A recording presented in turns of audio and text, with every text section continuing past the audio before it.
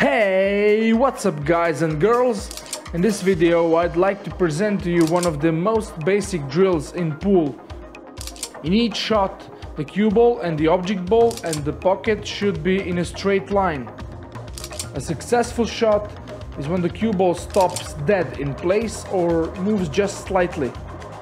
The object of this practice is improving your stroke, your overall pre-shot routine and focus as well.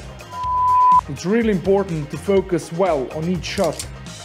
I do this drill with 15 balls, you can do it with 10 as well. And you will shoot 8 balls in one corner pocket, 7 in the other. Beginners will benefit the most from this practice, but it's not to say that it's not good for all skill levels.